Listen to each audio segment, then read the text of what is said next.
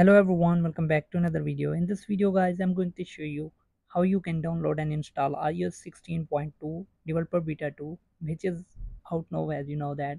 So if you're trying to download and install, and if you don't know how to do that, I'm going to show you how you can do that, how you can download and install iOS 16.2 developer beta 2.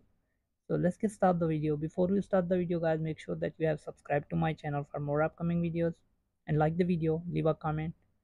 Now first of all, open your Safari browser and go to this website. As you can see here, betaprofiles.dev. So once you're on this website, scroll down until you see the iOS beta profile. As you can see, iOS 16.2 beta 2. Click on install profile, click on install, click on allow. Now the profile is downloaded on your iPhone.